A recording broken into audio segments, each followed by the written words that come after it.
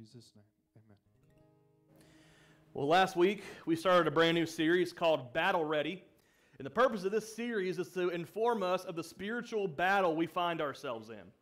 But not just to let us know about the battle. The purpose of this series is for us to engage in the battle and start walking in the victory that Jesus has won for us. And so with this in mind, this morning we're going to be looking at the victory we find in Jesus alone from Luke 10, 38 through 42. So you have a Bible. Let's meet together in Luke chapter 10. And as you turn there, let's pray together one more time.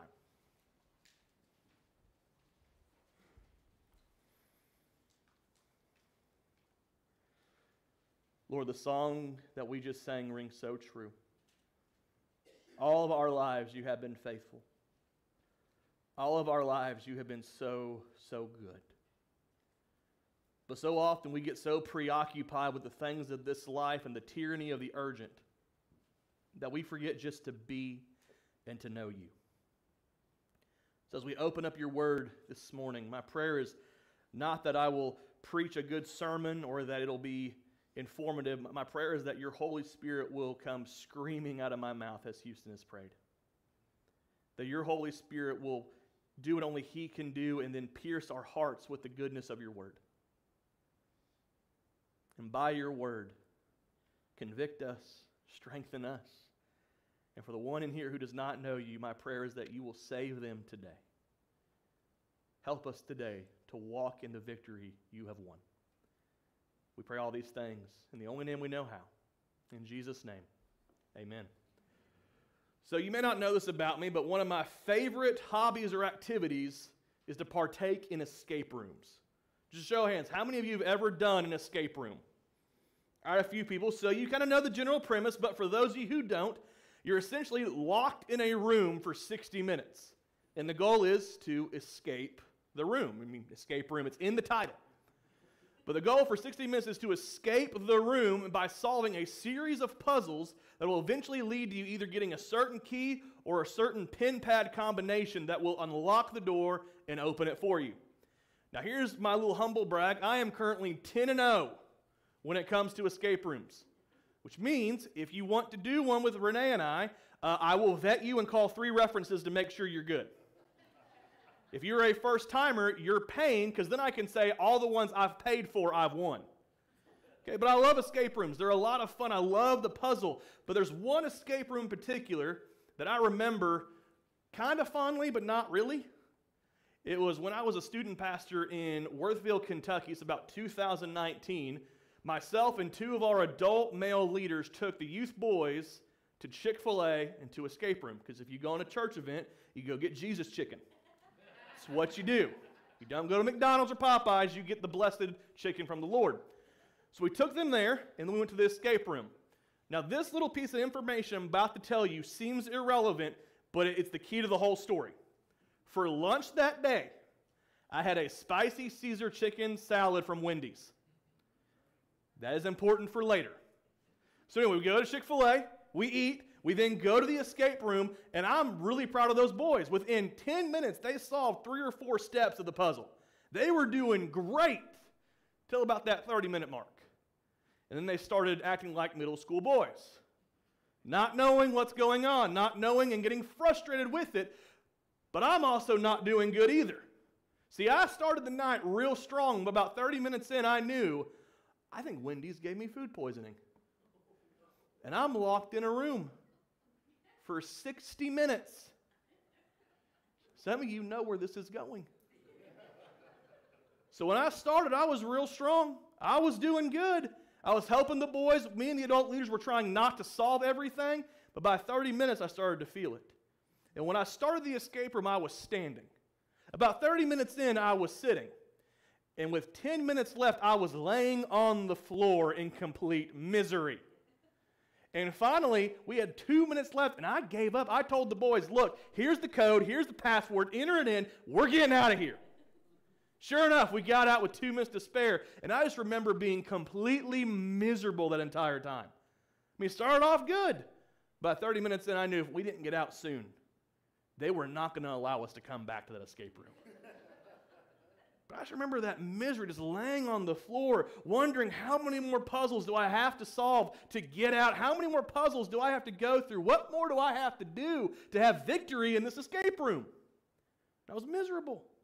Miserable because I didn't see the end in sight. The boys weren't figuring it out, and I had to do it on my own. But that same misery I felt that day in that escape room, I feel like is the same spiritual misery many of us find ourselves in when it comes to the spiritual victory we want. We start off strong. We're ready to go. We're getting at it. But as we keep going, we burn ourselves out. We wear ourselves out. We start wondering how much longer until I have victory. How much longer until life gets better. And then we're just miserable. You see, the reason we're miserable is because we've made the assumption that victory is a puzzle to solve. But in spiritual warfare, victory is not a puzzle, it's a person. You don't have to solve a series of puzzles to find out how to have spiritual victory in your life. You don't have to solve a series of riddles or pass a couple different tests to have victory in your spiritual walk in your walk with the Lord. Victory is found not in a puzzle you solve or in what you do, but in Jesus. Your victory is not found outside of you, it's found in Jesus who lives and indwells in you. So as we talk about spiritual victory, we talk about having victory in the battle. We need to know, what do we have to do to have victory? Where do we find victory? How do we have this victory that's only found in Jesus? And I believe a story from Luke chapter 10 about Mary and Martha tells us what we must do to begin living in this victory. See, Mary and Martha are about to learn a very valuable lesson, and that's the right choice is always being with Jesus. Look at this passage with me beginning in verse 38. While they were traveling, he entered a village, and a woman named Martha welcomed him into her home. She had a sister named Mary, who also sat at the Lord's feet and was listening to what he said. But Martha was distracted by her many tasks. And she came up and asked, "Lord, don't you care that my sister has left me to serve alone? So tell her to give me a hand." The Lord answered her, "Martha, Martha, you were worried and upset about many things, but one thing is necessary. Mary has made the right choice, and it will not be taken from her." So Jesus has just told the infamous parable of the Good Samaritan. We all know the Good Samaritan. We all feel convicted by that parable. And Jesus has just told it, and now they're traveling once again, him and his disciples. And they come to Martha's house. And we know it's Martha's because, well, Luke tells us this is Martha's house. This is not Mary and Martha's house. This is Martha's house. So they come in, and Martha starts to do everything she thinks she could do to get everything ready for Jesus. I mean, she's cooking, she's cleaning, she's doing whatever she's got to do to make sure that Jesus, his disciples, are comfortable, to make sure Jesus is happy, to make sure Jesus feels at home with her. And as she's doing all of this cooking, this cleaning, whatever else it is, she notices Mary's not doing anything.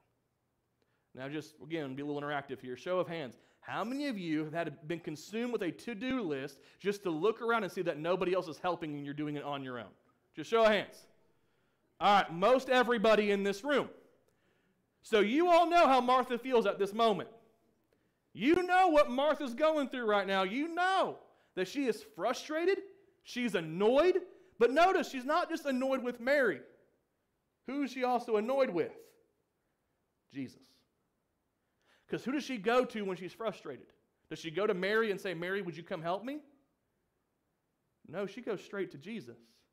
And notice her accusation, "Lord, don't you care?" The Lord of all creation. The Lord who loves her. The Lord who later on is going to raise her brother from the dead. Lord, don't you care? Lord, don't you see all that I'm doing? Lord, don't you see what all I'm trying to do for you? Lord, don't you see all of this? Why are you letting Mary just sit at your feet? Tell Mary to help me. And we know this how the story goes, and we go and say, yes, Mary made the right decision, but if we were to be honest, most of us have a Martha Christianity, especially in the culture we live in today. We're real good at doing. We're real good at doing the right things, doing what we think we're supposed to do. We're all good at having that checklist and marking off the boxes as we go, to where for many of us, our quiet times with the Lord is just something to check off. I read my Bible, I did my plan, I'm ready to go. I pray because I'm supposed to. I go to church because I'm supposed to. I serve and help with Fall Festival, which you should do if you haven't, because I'm supposed to. I go to Sunday school because what I'm supposed to do. And we do all of this, and we miss the point of why Jesus saved us. We're real good at doing. But you know what happens when you have a Christianity that's all about what you do? You're guilty of what Paul has rebuked others for. What began with the Spirit, do you now seek to accomplish in the flesh? See, we think everything in Christianity, our walk with Christ, is about what we do. But Mary teaches us it's not about what you do. It's about being with Jesus.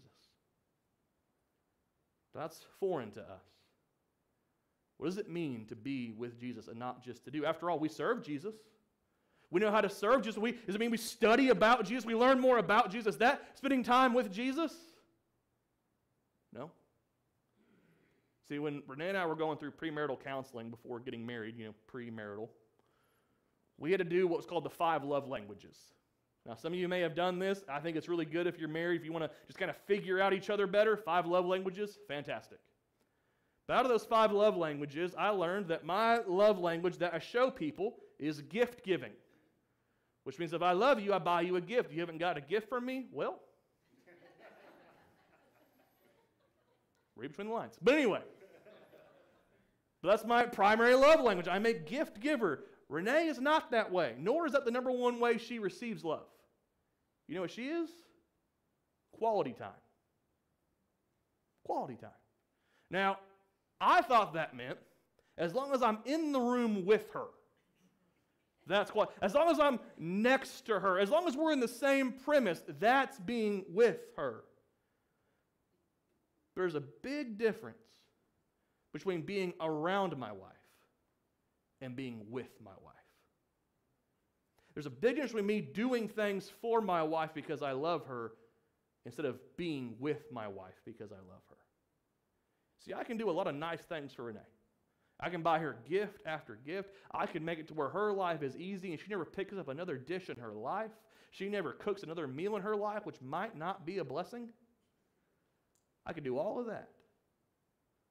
But if I'm not with her, I don't learn just to be with her, then I'll never really know her. And I'll never really enjoy her. I'll just be real good at doing things for her. And a lot of us have that kind of Christianity. We're real good at doing things for Jesus.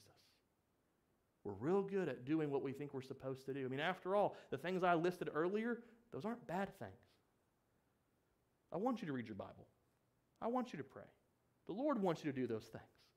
I want you here on Sunday morning. I want you here when we have something going on. There are things, yes, I want you to be doing these things, but not at the expense of being with Jesus. See, oftentimes what we do is we judge somebody's growth, somebody's spiritual health by their involvement. Are they at everything? Are they at Sunday school? Are they at service? Are they at Wednesday nights? Are they at the Bible studies? Are they at the Fall Festival? Are they at this? Are they at this? Are they doing this? Are they at this?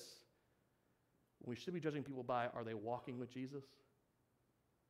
Are they meeting with Jesus? Are they growing in Christ's likeness? Because here's what you need to know. The Christian life was not meant to be lived inside the walls of the church, but outside the walls of the church. You're not meant just to meet with Jesus on Sunday mornings. You're not meant just to meet with Jesus on Wednesday nights. Jesus calls you into a relationship with Him to be with Him. We can be Marthas. I'm going to do this, I'm going to do this, I'm going to do this, I'm going to do all these things. But doing that is not birthed out of being with Jesus will burn you out. It will exhaust you. It'll frustrate you. And it'll very quickly make you just like the church in Ephesus in Revelation 2. You do all these things in my name. You hold to right doctrine. You've got the right Bible studies. You know all the facts. But you've lost your first love. See, we read about the church at Ephesus and we wonder, how did they lose their first love? I would argue because they weren't with Jesus. They knew how to do things for Jesus. Which one characterizes your life right now? The Mary Christianity that's with Jesus, or the Martha Christianity that just does for Jesus? Do you spend more time knowing and being with Jesus, or more time serving and studying Jesus? Which one do you think Jesus wants you to do? Does he want you to spend all your time doing and running and accomplishing all these things, or does he want you to be with him? Which one does Jesus prioritize? What did he tell Mary? What did he tell Martha? Mary has made the right choice. Martha was doing everything she thought she needed to do. But was she happy about it? She was frustrated about it. Was Martha excited that Mary was sitting at the feet of Jesus, just gleaming everything she could from him? No. She wasn't doing what Martha thought she should be doing. So she was angry, but ultimately, who was her anger at? Was it at Mary? Was that Jesus? Lord, don't you care? Lord, don't you care that I'm doing all of this in your name, yet my life is in shambles? Lord, don't you care that I've done my Bible study? I pray a lot. Lord, don't you care that I'm at Sunday mornings? Lord, don't you care that I'm at Sunday school? Lord, don't you care that I'm at Wednesday nights? Lord, don't you care that I volunteer for Fall Festival? Lord, don't you care about all of this, yet my life isn't what I want it to be? Lord, why is it I don't have peace? I'm doing all these things for you, Lord. Why don't I have what I need? Because doing for Jesus will never bring you peace and joy that comes from being with Jesus. Be with him. It's not about doing. Can I be honest with you? I would rather you do less to be more. Jesus would rather you do less and be more. Because guess what he doesn't need you to do? He doesn't need you to do works for him. He wants to work through you. What's the difference? Always doing versus learning to be. And that's hard for us. Can I make a confession to you? I'm not good at this either. I like to do. I went to seminary to learn how to do. I got 2 degrees all about doing. I'm getting a 3rd learning how to do. But you shouldn't want a preacher who does preaching well but hasn't met with Jesus. Would you rather somebody come to our church who's real good at doing and they can do everything you ask them to do, or somebody who knows how to be with Jesus? See, this morning in my devotional, I was reading about the story of Peter. Now, you all know the Apostle Peter. Many of us do. The disciple who majored in foot and mouth disease. Okay? Peter's funny, but Peter's also the most relatable disciple we have. Peter started off strong. Peter left everything to follow Jesus. Peter abandoned everything. He left fishing behind. When Jesus told him to put the net on the other side, Peter did it. Peter said to the Lord, when Jesus said, "Who do the crowd say that I am?" or "Who do you say that I am?" Peter said, "You are the Christ. You are the Messiah." And Jesus tells them, "Flesh has not revealed this to you, Simon," who's now Peter, "upon whom I'm going to build my church. Flesh and blood has not revealed this to you, but the Spirit has revealed this to you." Peter's doing great. At this moment, a lot of us would want 100 Peters in our church. But Peter had not yet died to self. Because in the very next verse, when Jesus says the Son of Man must suffer all these things and die, what did Peter do? He pulled the Lord aside and rebuked him. You don't know what that means? It means he told Jesus he was wrong. Peter just said, "You're the Christ, the Messiah, the Son of God, but you're wrong." Why? Because Peter didn't think Jesus should be doing that. Peter thought he had a better idea. Peter hadn't died to himself yet. Jesus said, "You will deny me 3 times," and Peter says, "I'll never do that." What did Peter do? Denied him 3 times. When the rooster crowed and he saw the face of Jesus, what happened to Peter? He broke down. I don't have to ask you to imagine the shame and the guilt that Peter went through, because many of you carry that right now. But Jesus told Peter, after Peter rebuked him, you can deny yourself and take up your cross and follow me, or you can deny me. And what did Peter do? He denied Jesus. But that brokenness was a gift from God. Because then when Jesus rose from the grave, he went to Peter, and what did he say? Peter, do you love me? Yes, Lord, you know that I love you. Peter, do you love me? Yes, Lord, I love you. Peter, do you love me? He denied him 3 times. Jesus restored him 3 times. But Peter, before he could be used by the Lord in Acts chapter 2, filled by the Spirit to preach a sermon that the Spirit used to draw 3,000 people to salvation, what had to happen in Peter's life first? He had to stop focusing on doing and self and start being with Jesus and realizing Jesus matters more than selfishness. And many of you have reached this kind of threshold, if you will, in your walk with Christ, and you feel like you can't go any further. Something's hindering you, and it very well could be the barrier of self and doing is what's holding you back. Because Jesus didn't save you for you to do. Jesus saved you to know Him, to love Him, and out of that knowing and being with Him, to go therefore and make disciples of all nations. Jesus said, Mary has chosen right. Have we? Have you?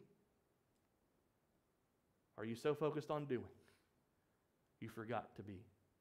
Because if so, Jesus has an invitation for you, because when you just do all the time, you exhaust yourself. You will burn yourself out. And let me help you out. Jesus did not save you to then burn you out. He saved you so that you would know Him and be with Him. He saved you so you would have joy and peace unspeakable. And the rest we need is found only in Jesus. If you would, turn your Bibles to Matthew chapter 11. It'll be on the screen, but I want you to look at verses 28 through 30. This is from Jesus to the people He was speaking to in Matthew 11, but to every believer today. Come to me, all of you who are weary and burdened, and I will give you rest. Take my yoke upon you and learn from me, because I am lowly and humble in heart, and you will find rest for your souls. For my yoke is easy, and my burden is light. You might be here today, and your burden does not feel light. Doing all the time has worn you out completely. It has exhausted you, and you feel more exhausted and tired and more guilty and shameful than you did before Christ, because you feel like you're just not doing enough. That's not the yoke Jesus promised to put on you. Jesus promised to put on you a yoke that is easy, that will bring you rest. Jesus offers that to everyone today. You're not going to find rest in doing everything, and you just need that break. You just need to find the time. Jesus says you're not going to find it in the midst of doing. You're only going to find it when you learn to be with me. And how do we learn to be with Jesus? Because that sounds kind of, almost supernatural, almost kind of superstitious, right? That's what the Bible calls us to do. He says, be still and know. Jesus says there's rest for you today. Jesus says that you can come to Him and find rest for your weary soul. Jesus says you don't have to look any further. You can find it in me. Do you want rest today? Is that what you're longing for? Do you feel exhausted and burned out? Jesus didn't put a puzzle in front of you for you to figure out how to get rest or victory. See, in that escape room I was in with those boys, and every escape room you're in, there's always a little red button that you can push. And that little red button will instantly open the door. You'll get out, but you will take a loss, and you can't go back in. I was miserable, but I could have had relief if I just would have hit the button. If I would have admitted defeat and walked out. Today, the rest you're looking for is found in a person. And yes, you have to admit defeat and give absolute surrender to Him. But you'll find rest for your weary soul. You know what the universal posture of surrender is? Hands raised. Do you know why we raise our hands in worship, why the Bible calls us to do that? Absolute surrender. Absolute surrender. And to find rest today, it's not found in doing, it's not found in a puzzle, it's not found in doing all these different things, thinking this is what Jesus wants you to do. Jesus wants you to throw your hands up, surrender, admit you can't do it, and be with Him. So what does Jesus want us to do this morning to find victory? He wants us to stop doing and start being. Stop doing and start being. This is what Jesus wants for you. This is what Jesus wants for all of those. If you're weary, exhausted, and broken, Jesus says, stop trying to do something to solve it and just be with me. Be with me. Sit under my word. Spend time with me in prayer. Listen for the still small voice of the Holy Spirit. Because you know what the Holy Spirit's going to do? He's always going to point you to Jesus. That's what Jesus said the point of the Holy Spirit coming was. For you to know Him, to remember His words, and to be like Him. But you can't do that if you're not being with Jesus. If you don't meet and listen for the Holy Spirit. You know, many of you know this past week I got to go to Longview, Texas for a prayer retreat. Let me tell you about my Tuesday morning. I woke up Tuesday, got a text that my buddy was going to be late I was riding with. We left at 5 in the morning. And let me tell you this, if you ever want to go on a trip with me, don't schedule it at 5 in the morning.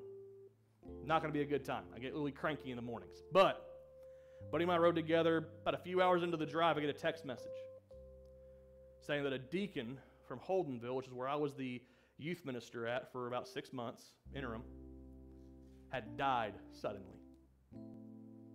Wasn't that old. Suddenly had a heart attack, I believe, and went to be with the Lord. Not a great way to start your day. Fast forward a little bit, get another text. The deacon from my last church at Gilead named Gary Williams, who was integral in bringing me there. He was on the search team. He was chairman of deacons when I got there. After a 3-year battle with ALS, he died. Now that one hurt.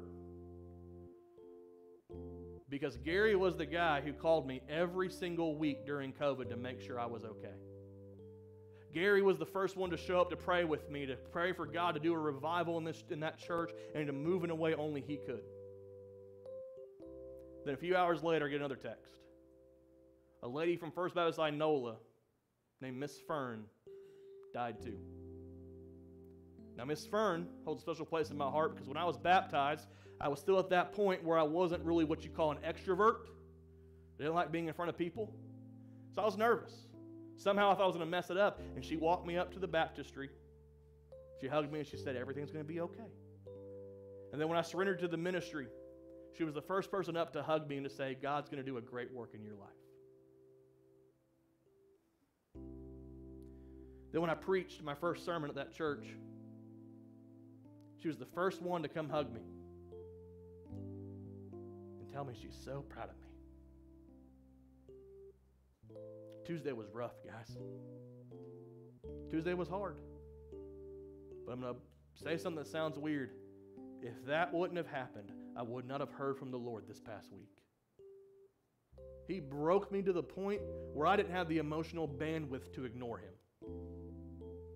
And so we're at this prayer retreat, and they made us do one thing in this prayer retreat that it's going to be like a monthly thing now. They said, get 4 hours where you and the Lord get alone and do a deep cleanse. Now, during a deep cleanse, it's like this. You ever had something stuck on your hands, but you get a wire brush and scrub it out because it's so stuck?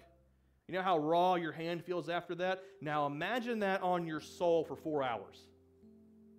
It wasn't enjoyable, but it was great. And during that time, the Lord was slowly breaking me of certain sins I didn't even know I had. But they were hindering me. And so I went to the Lord and I started just being honest with him. I said, Lord, why aren't we seeing the 50 people saved and baptized that I saw at Gilead here? Like, we want to see revival here. Why are we not seeing the altars flooded with people wanting to give their lives to the Lord? What's missing? I'm kind of angry at this point. Because for weeks now, we've been feeling it. And I've been waiting for the match to drop, and it just hasn't.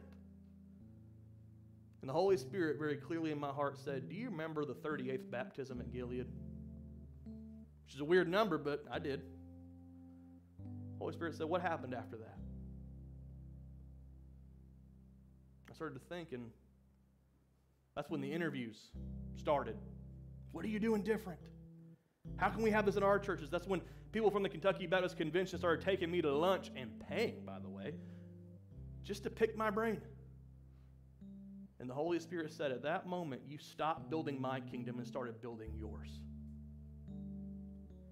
And when Moses had the option to go into the promised land, but I would not be with him, Moses said no.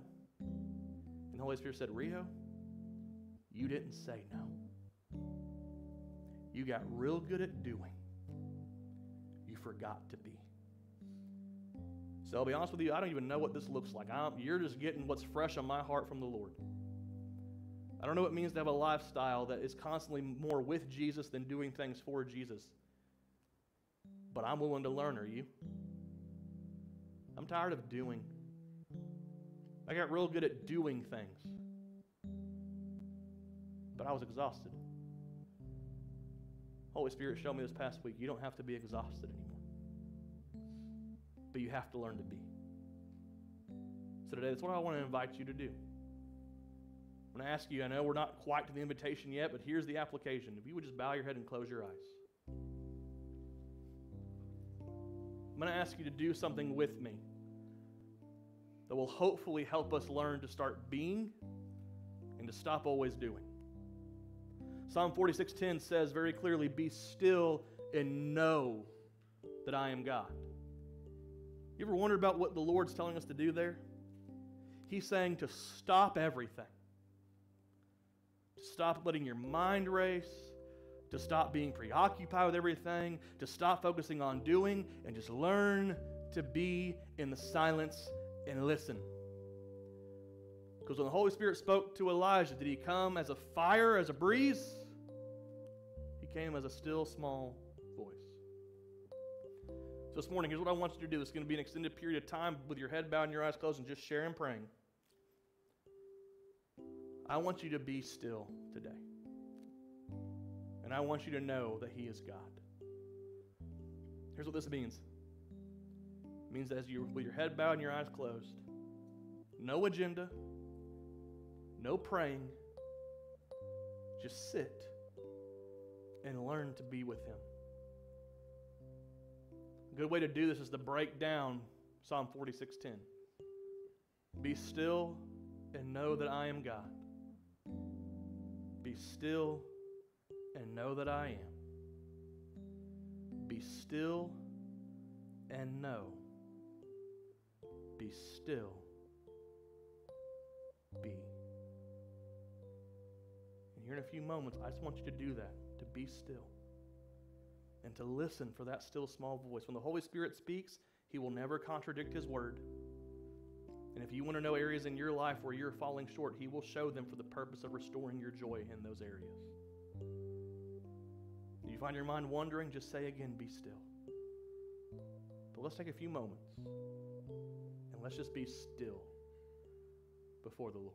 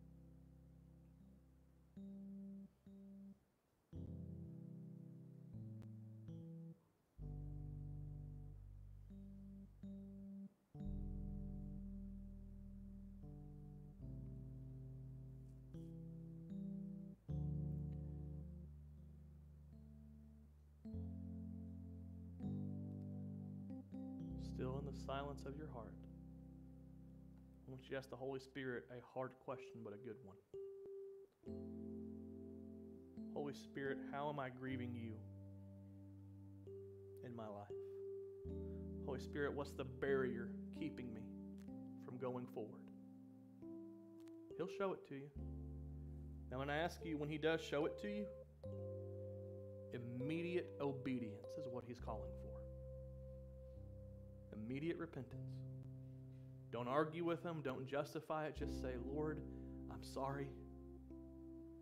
I repent. And I give it to you. Confess and turn away.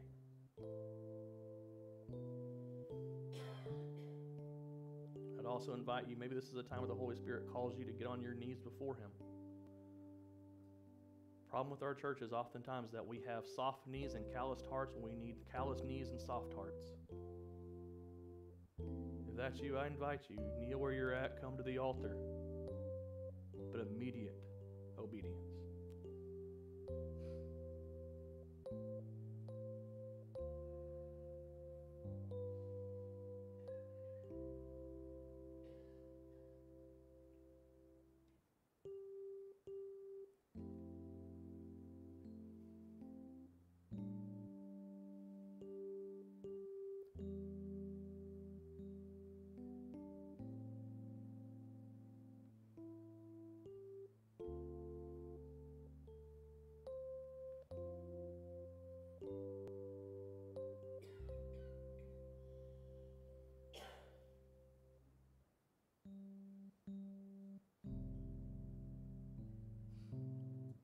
Then, ask the Holy Spirit, with your head bowed and your eyes closed still,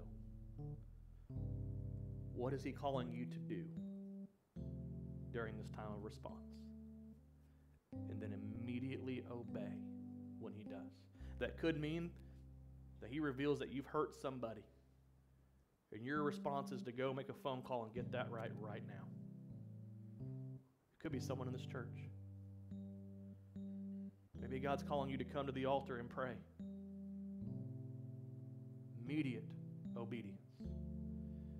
As the band comes up now, if He calls you to stand and to worship, then you stand and you worship. And if you do not know the Holy Spirit, you don't know the Jesus that we're talking about, and the Holy Spirit today is calling you to come and be saved. You say, I don't know what that looks like. Well, this is not a prayer that if you repeat after me, it will save you, but here's an example. Cry out and say, Lord, I have sinned against you, and I know I'm not right with you. But I know that Jesus died on the cross for my sin, and today I want that forgiveness. So today I'm placing my faith and my trust in Jesus alone as the Savior and Lord of my life to forgive me of all sin, and knowing that if I call upon His name, I will be saved. So Lord, save me today. Now, if that's what you need to pray today, I'm going to ask you very boldly to come forward. Here in this invitation time, I'm going to ask you to come and let me pray with you. Don't leave here today without being with Jesus any longer. Or maybe the Holy Spirit is calling you to recommit your life to Him today. To recommit your life to Christ and to make that publicly known for your church family. If so, come and do it. Maybe your baptism has taken place on the wrong side of salvation, or you've never been baptized.